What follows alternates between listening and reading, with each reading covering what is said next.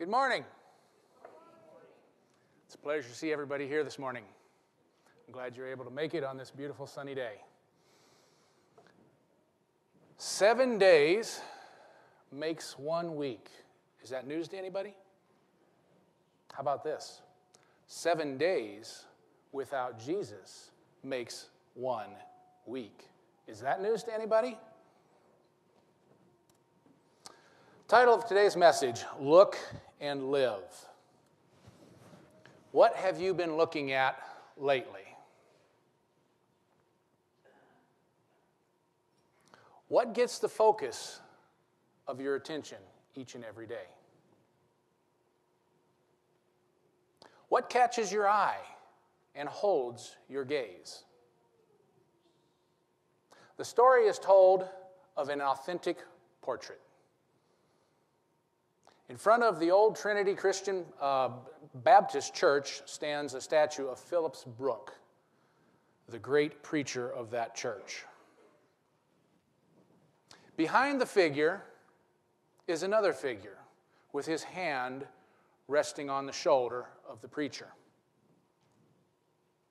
The story is told of a lady who walked by, stopped to look at the statues, and I know who Dr. Brooks is, but who is that behind Dr. Brooks? To which an onlooker paused and said, "Oh, that's a picture of Jesus." To which the woman responds, "It doesn't look like Jesus. Do you know what he looks like? Have you spent enough time with him that if you saw him, you would recognize him? Is your relationship with Jesus so strong and so well developed that if you passed him on the street, you would indeed recognize him? Or would it just be another face in the crowd?" If you want to turn in your Bibles to Numbers chapter 21, we're going to hang out there for a bit, and so I'll give you a head start. Numbers chapter 21. Let's bow our heads for another word of prayer. Father in heaven, we thank you for this Sabbath. We thank you for the beautiful sunshine that you've given us. We thank you that we can come here and worship you in peace. Please come now. Join us here. You have promised that where 2 or 3 are gathered in your name, you will be in their midst. So, Father, please come. Join us in this service today is my prayer. Speak through me. Speak to me. Anoint our ears that we may indeed hear your word and not mine, I pray. In Jesus' name, amen. In Numbers 21, we find the story of King Arad, who attacked the Israelites as they were journeying through the wilderness, and he took some of them captive. The people cried out to God that they might go and fight and have victory over him. And God gave them the victory. But right after crying out, the next thing we read about the Israelites after their victory is them complaining against God and Moses. Look at 21 verse 5. So the people spoke against God and Moses. "Why have you brought us up from Egypt to die in the wilderness? For there is no food and no water, and we are disgusted with this miserable food." First of all, what is this miserable food that they are so disgusted with? Manna. I don't know about you guys, but I would like to taste some manna. And I don't think it would be disgusting. Now, before we get too hard on the Israelites, though, for complaining and grumbling about manna, what blessings have you experienced that you take for granted and you are not thankful for? Is it the old clunky car that you drove to church with the check engine light on that's been on for the past 3 years, but it still got you here? Or maybe it's the neighborhood you live in. People are very, very bad. Things are always getting stolen, but nothing has ever come up missing from your place. Or maybe it's the house. The wind blows and you feel the chill and the furnace comes on and then you feel the dollar bills coming out of your wallet. But who gave you the dollar bills in the first place so that you could pay the gas bill? Who blessed you with that house and the furnace so that you weren't sleeping out in the cold without a furnace. Instead of looking at all the bad things in your life, why don't we take time to look at the good things that we have?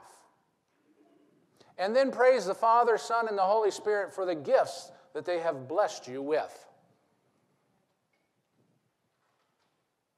The children of Israel were complaining about their miserable food and poor living conditions. They never stopped to think about how blessed they really were by God's divine protection over them as they walked through the wilderness. They had plenty to eat. No one was going hungry. But the blessing to them was miserable. They were not satisfied with what they were given.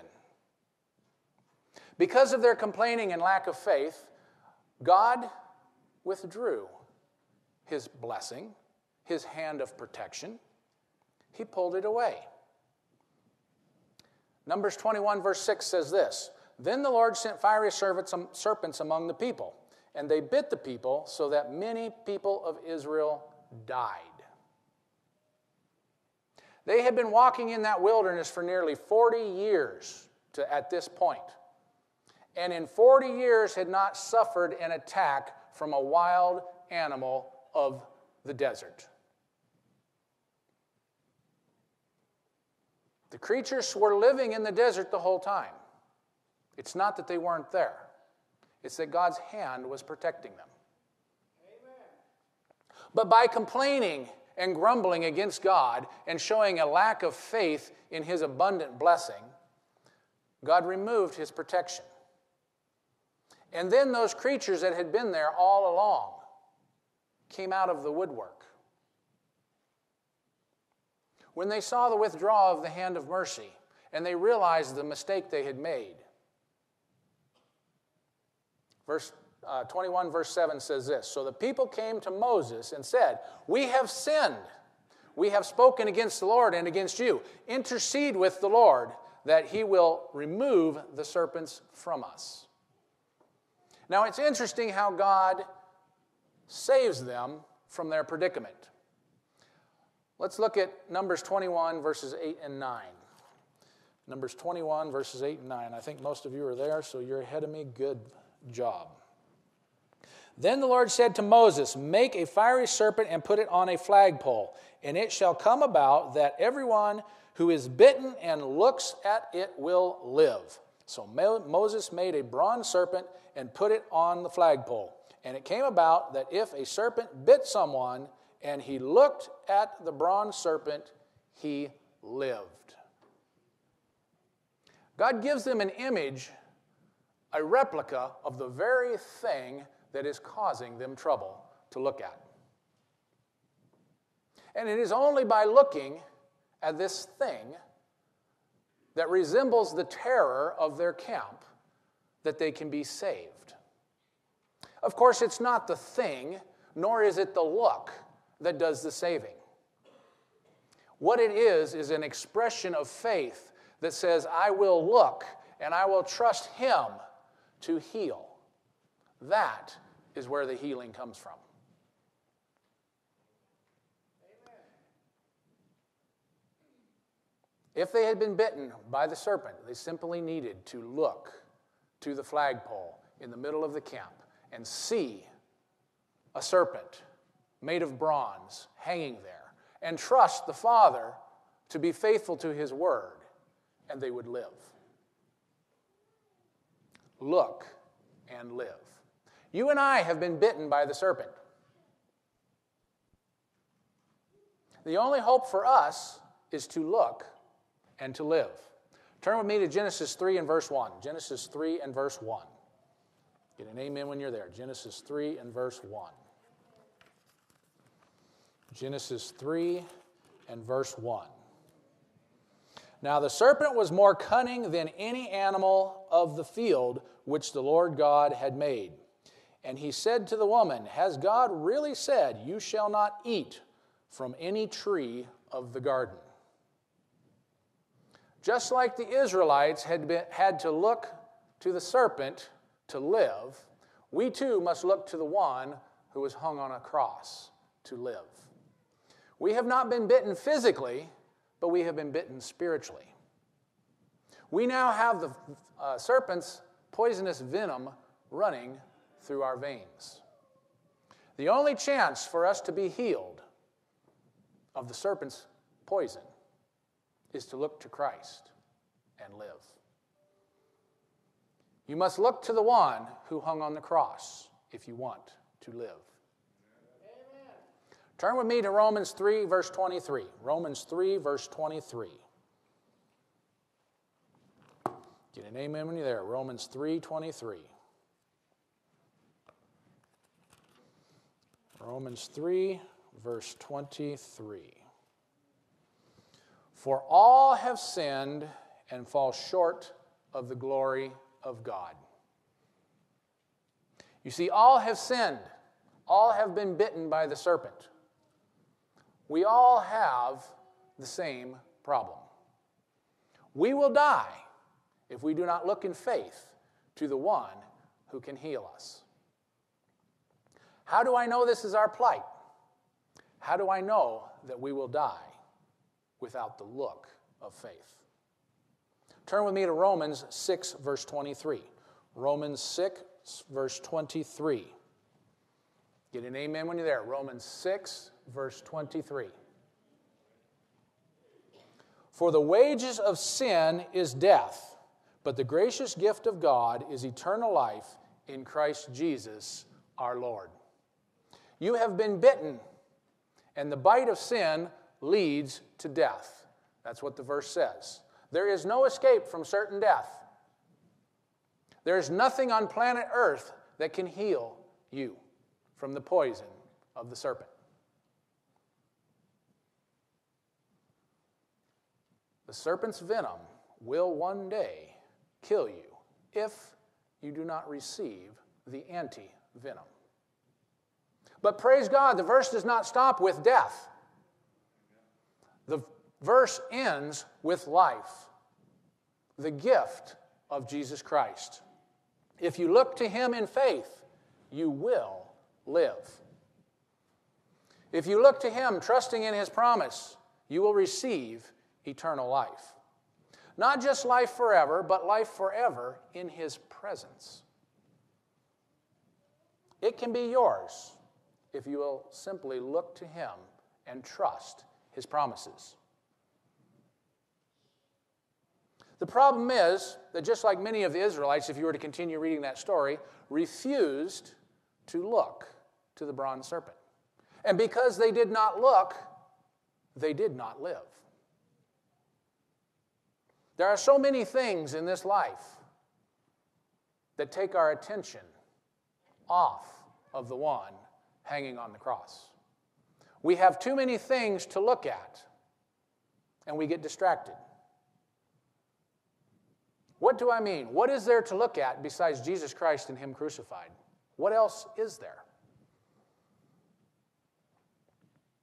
There are bills that need to be paid. There is a spouse that says that she must have all of your attention, or he must have all of your attention. There is a house to buy or a house to build. There are children who need attention, need to be tended to.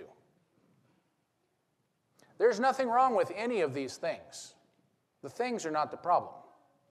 The problem comes when the things take our gaze off of him and we begin to focus on the things.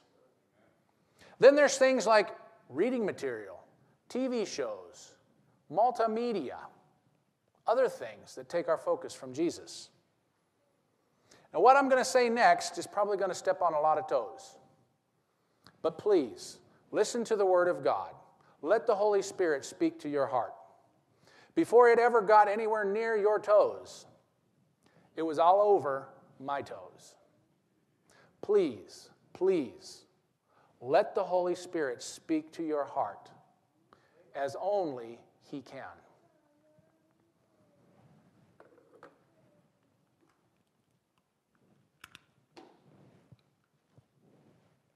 Look at these images with me for a moment.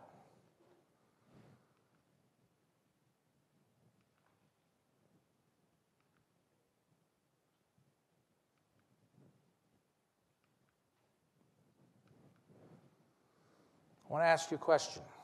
These are all pictures from movies. Would you guys bring those movies into this sanctuary and play them? No? Okay. Got another question for you. I got a couple more images. Would you bring these things into the sanctuary and read them?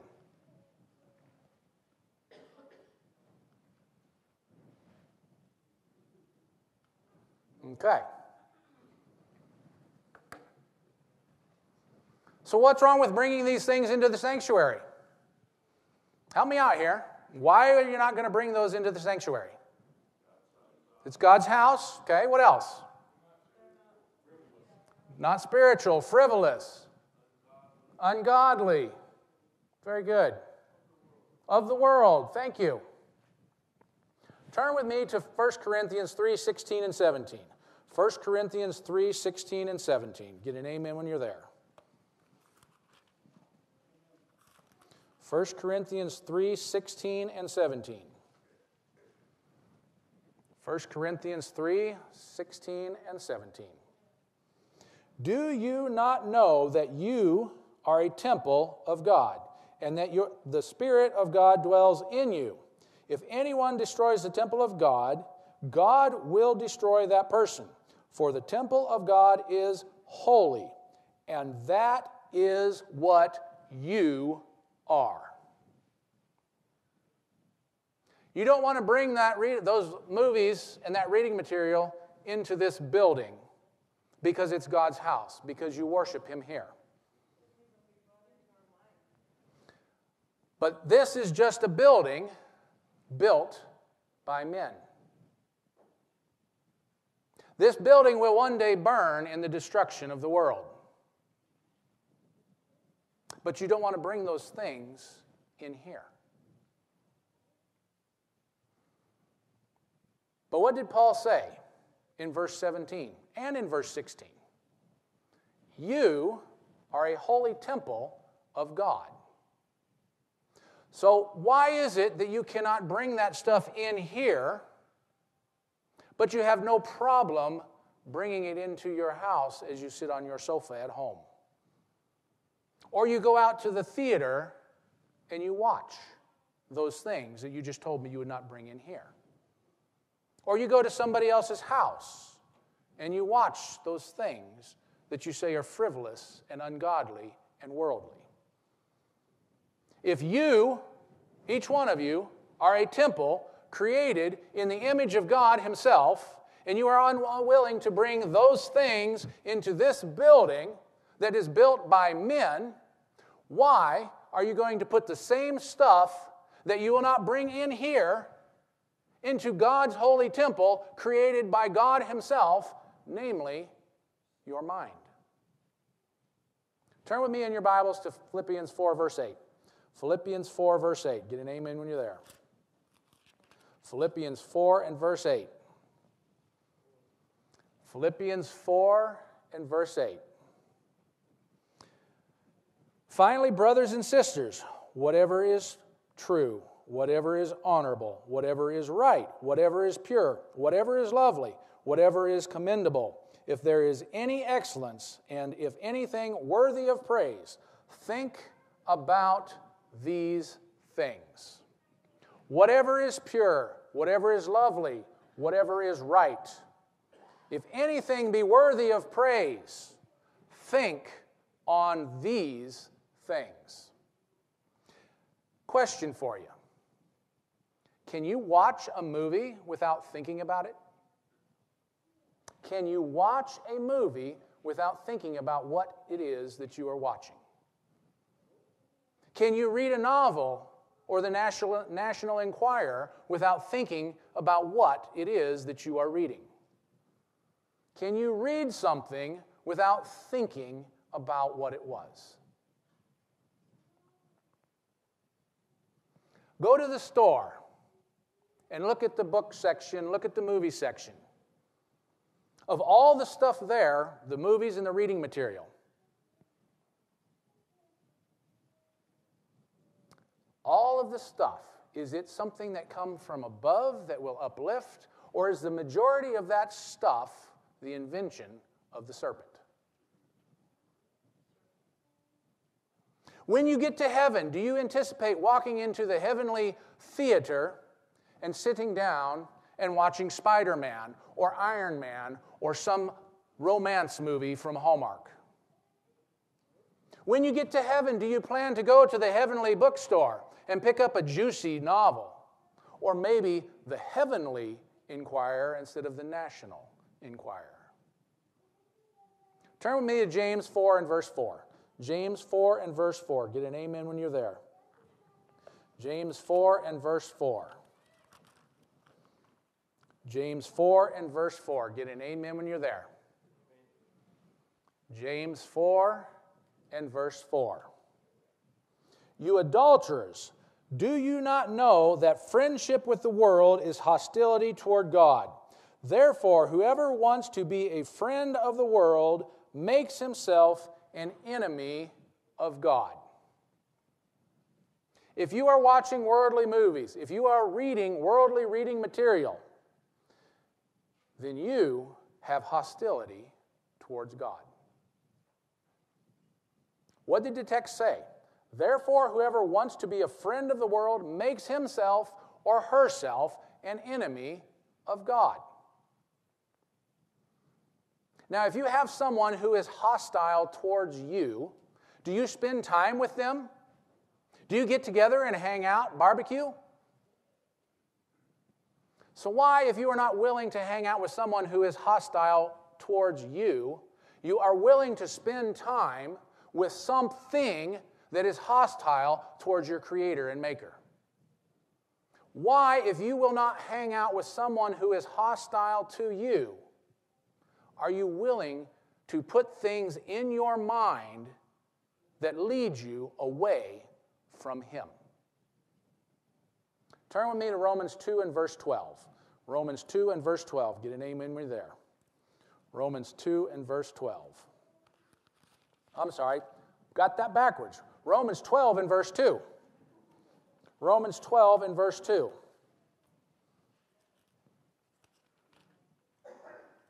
Romans 12 and verse 2. Get an amen when you're there. And do not be conformed to this world, but be transformed by the renewing of your mind, so that you may prove what the will of God is, that which is good and acceptable and perfect. Do not be conformed, but be transformed by renewing your mind. How can you be transformed? How can you renew your mind? If you look to the one who loves you and died to save you, you will live. If you will find time to spend with Him, with this book, you will find that your mind is renewed. You will begin to desire the holy, wholesome things of God instead of the things of this world. If you choose daily to look to the one who hung on the cross, your mind will be renewed. Remember last time I was here, we talked about GIGO, G-I-G-O, the computer term, garbage in, garbage out. If what you put into your mind is not pure, is not true, is not honorable, is not right, is not lovely, is not commendable, is not praiseworthy, then you are not looking to live. You are looking at the things of this world, which will perish. Turn with me to Matthew 6, 22 and 23. Matthew 6, 22 and 23. Get an amen when you're there. Matthew 6, 22 and 23.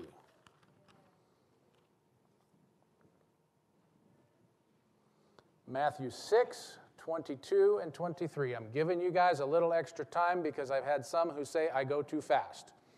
Matthew 6, 22 and 23. The eye is the lamp of the body. So then, if your eye is clear, your whole body will be full of light. But if your eye is bad, your whole body will be full of darkness. So if the light that is in you is dark, how great is the darkness?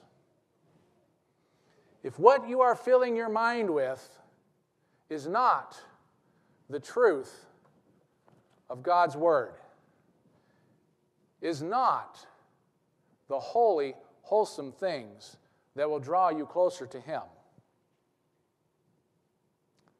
then what is it? You are filling your mind with darkness. And Jesus says that if the light that is in you is dark, how dark indeed is it? The things of this world might seem bright and shiny as we gaze upon them. They may seem appealing to us, but in the end, it is only darkness. Jesus said the eye is the lamp of the body, right? What does a lamp do? A lamp gives light. The purpose of a lamp is to illuminate, correct?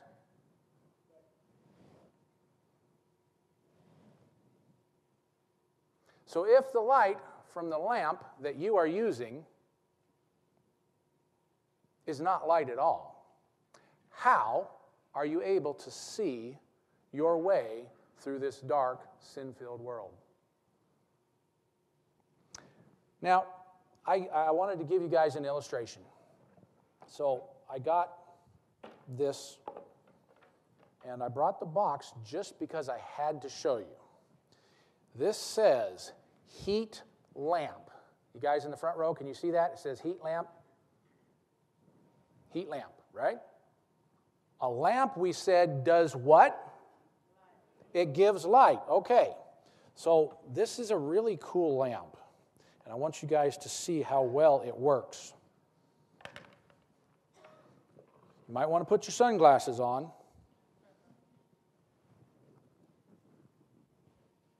Wait a minute. See how bright that is? It has a little tiny LED here that you can see is red so that you can tell it is on. But how much light are we getting from this lamp? Set that there.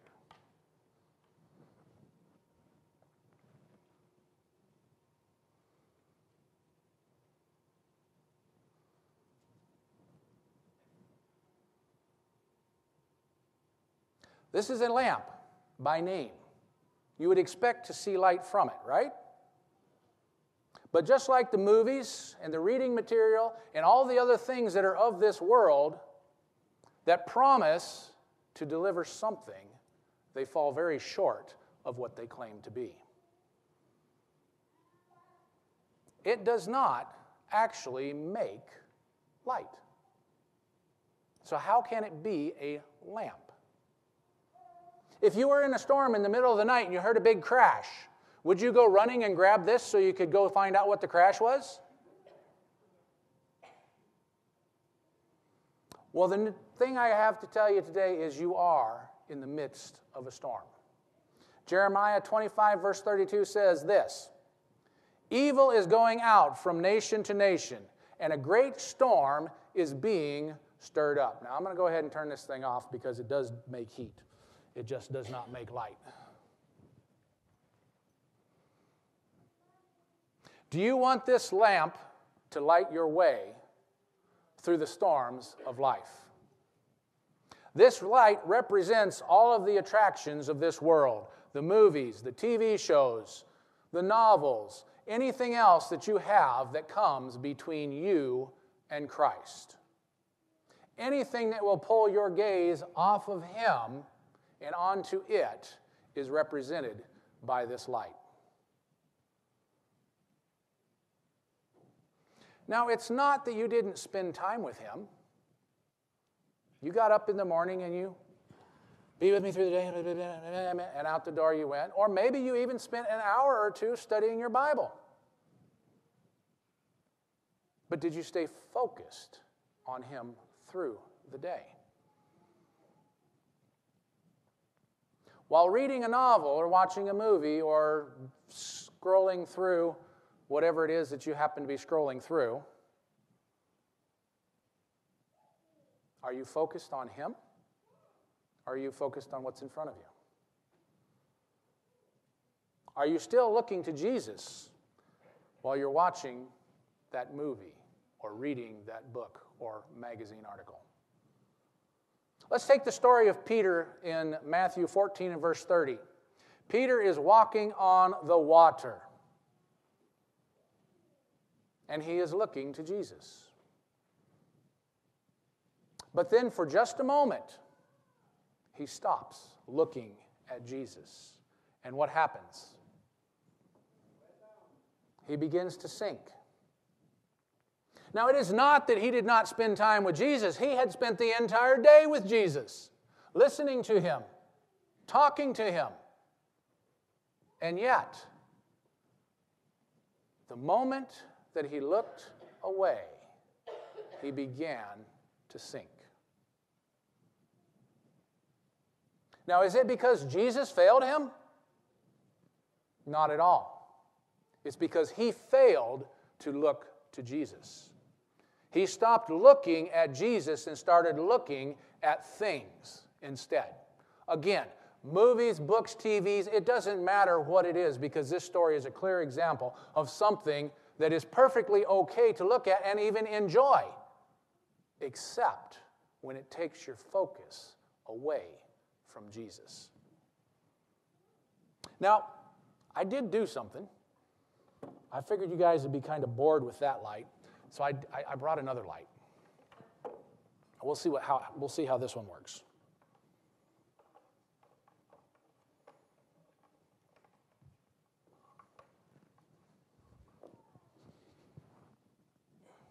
You might want to try the sunglasses this time.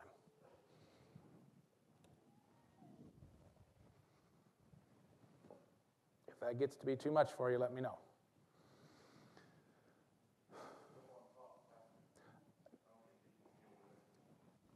Well, we'll move it over here so they can enjoy it then. Because I can't see my screen if I put it on top. That's what I said. If it gets to be too much for you, let me know. Okay. So now,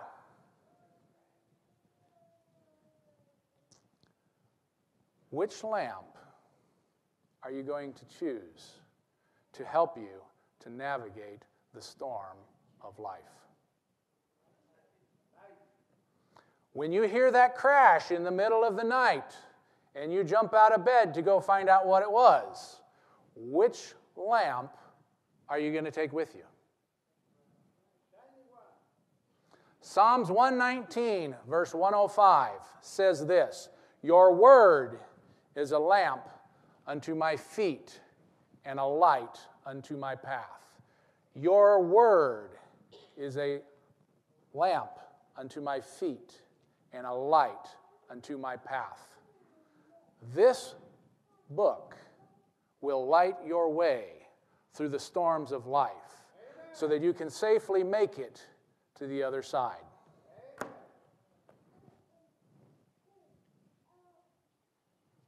When the storms that we talked about in Jeremiah 25:32 come,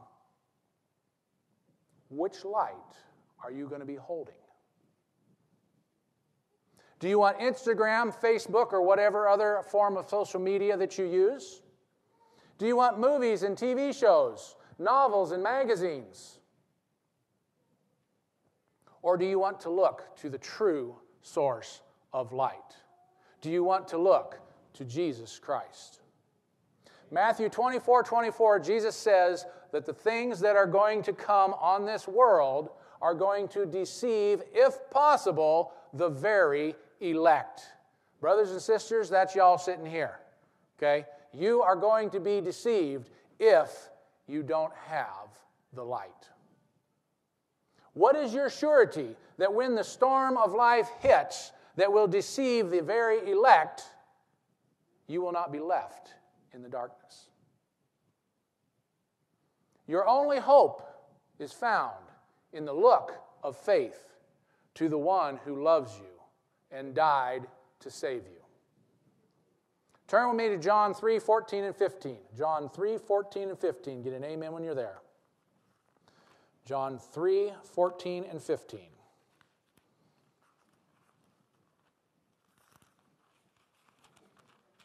John 3, 14 and 15. And just as Moses lifted up the serpent in the wilderness, so must the Son of Man be lifted up, so that everyone who believes will have eternal life in him. Just as the children of Israel looked to the serpent, by faith received healing. You and I today must look to the Son of God hanging on the cross, and in faith accept that he has paid the penalty for your sin and mine, and we too will live. Amen. It is only when you look in faith to the one who holds all power that there can be a change in your life. It is only by looking to Jesus Christ that the snake venom running through your veins can be purged. There is no power in the things of this world. The power is in the faithfulness of the one who holds all power, namely Jesus Christ. Amen. The power is in the faithfulness of the one who holds all power, Jesus Christ. Turn with me to 1 Corinthians 10:31. 1 Corinthians 10:31. Get an amen when you're there. 1 Corinthians 10, verse 31. 1 Corinthians 10, verse 31.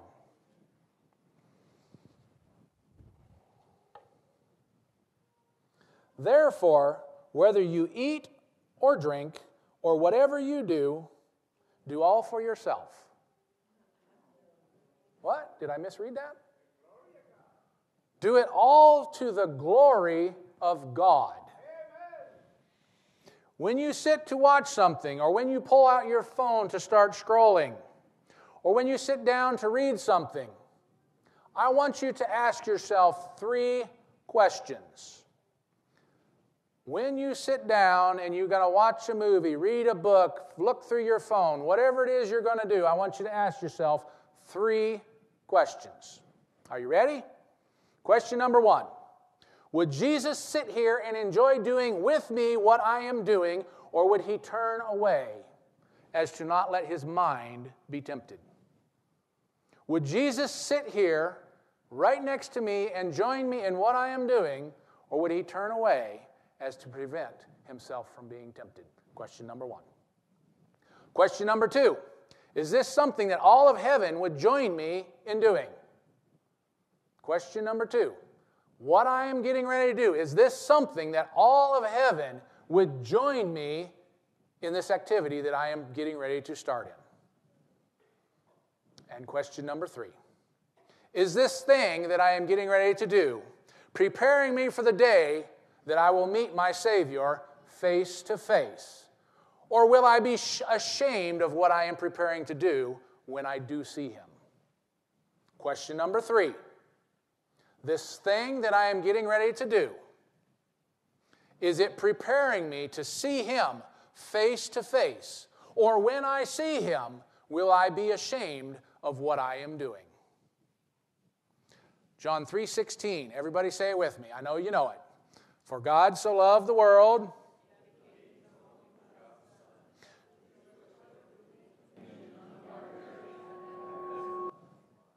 All right, now what about verse 17? How many of you know 17? For God did not send his Son into the world to judge the world, but so that the world might be saved through him. Will you look to the one who loves you and died to save you, that you might live?